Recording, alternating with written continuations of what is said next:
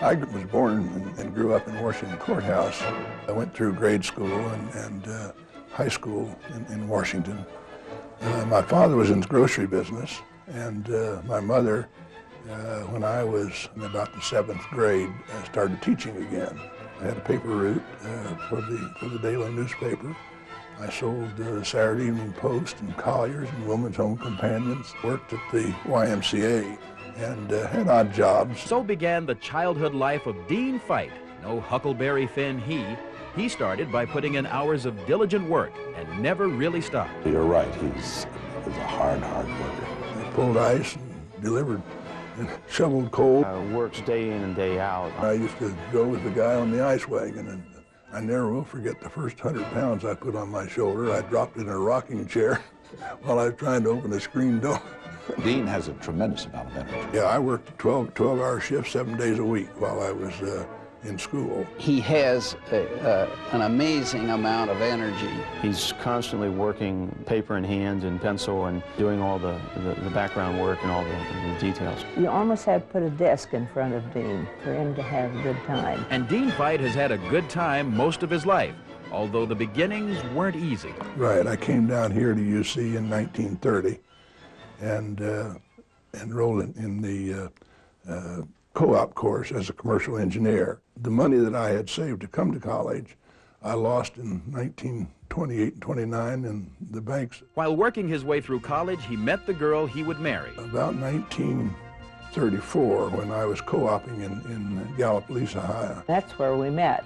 Met in a tea room. I can remember having my mother down to visit and remarking that here comes the tallest man I've ever seen. And I guess that was the beginning of things. I suggested a moonlight cruise of the Island Queen, and she agreed, and Norm and I started going together, and we were married in 1936. After a short stint with some wholesale grocery companies, Dean was hired by Procter Gamble. The first assignment we had was Atlanta, and then we went to Jackson, Mississippi, and then we came back to Cincinnati, and then to Memphis, and then in service. Then I went into the Army and was gone for about 4 years. Dean was trained in coastal artillery and sent to Trinidad for 2 years. Returning to the States, he was retrained in field artillery and sent to Europe in time for the crossing of the Rhine River. He earned a Bronze Star that he won't talk about and a Purple Heart that he sloughs off. I got cut above the eye was all, but it wasn't anything serious. And that's also indicative of Dean Fite. You'll never catch him bragging about his accomplishments, for instance, that he returned from the war with the rank of major. I was lucky. I was in the right place at the right time. He rejoined the P&G family and went to Ivorydale, and then downtown to the general office, and right on up the corporate ladder. Ended up as a group vice president and director. I was responsible for the financial end and the legal end and tax and government relations and the airplane operations and public relations and so on. All the while, Dean Fite was making friends and gaining an enviable reputation. You can almost say Dean Fite is a man without peer. Better rounded than most financial people. Always in good humor and interested in anybody he was talking to. A warm smile. Pleasant, outgoing person with a very quick wit. Positive and optimistic. When it comes to business, he's all business. He can get a point across very quickly, succinctly. He tells you what he thinks. Straightforward. He tries to be fair. Very courteous, as everyone knows. Has a nice way with people. He sets no standards for others that he won't maintain on his own. He has a great mind for financial matters. Understood all aspects of accounting. You could rely on him to give you his best. Just throw himself into it with almost disregard for his own time. He wants to be of service in the community. Always been there when the community needed him. He's one of those people that you would describe as all wool and a yard wide. Just look at some of the many, many ways that Dean has benefited our area. Time and time again, he has given of himself to help others. That amount of civic and charitable work would fill anyone's plate to overflowing, but not Dean. He also served on the boards of a number of businesses. I first knew him at Cincinnati Millicom when he's a director of the company. I was a pretty young man back then, and it was wonderful to have him on the board. Perhaps Fite's greatest contribution to Cincinnati was in city planning. Dean Fite is the only person who has served on all three of the modern plans for downtown Cincinnati. He was on Mark Upson's 1964 working review plan. It was the beginning of the Renaissance where they really designed Fountain Square. In 1980, they asked Dean to be chairman of the new 2000 Plan Committee. Dean took over as chairman and did a magnificent job. He was the spark plug, and the thing happened because he put the energy into it.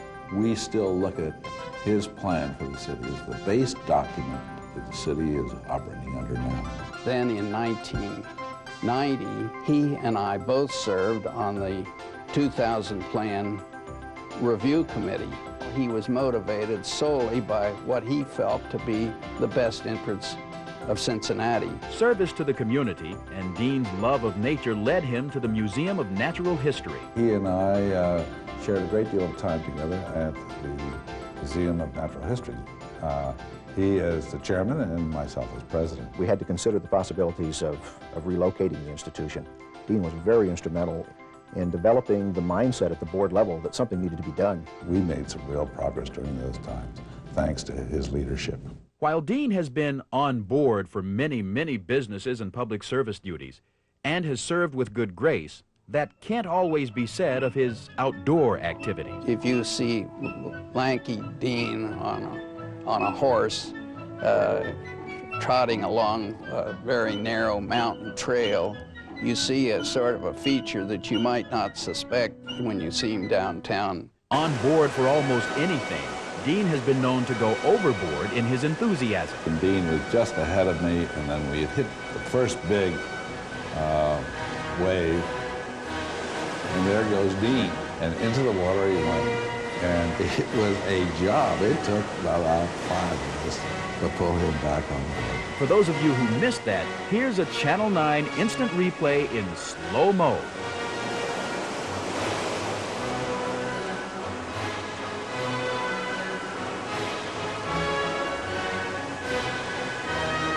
We even have still pictures of the event. Now you see Dean, now you don't. At the end of the day, I thought maybe Dean would say, didn't like this trip. He said no, he had a wonderful time. He'd do it again anytime. Retired from P&G for some years, Dean has occupied himself with the administration of his neighborhood. He has taken the helm of mayor of Amberley Village after serving as vice mayor for 4 years. He is clearly a leader in the truest sense of the word. But he does bowl you over with his energy. When he arrives here for a meeting, he's already had 5 to 6 cups of coffee, and he'll usually accept 2 or 3 more. He was once asked to fill out a consumer survey on how many cups of coffee he drank in a week. They didn't have a category for him. I think he was 56 and over. It may be the coffee, but we really feel it's a big and generous heart. As Bernie Boratin says, I'm not sure we'll ever see another individual like this in the Cincinnati area for a long, long time to come.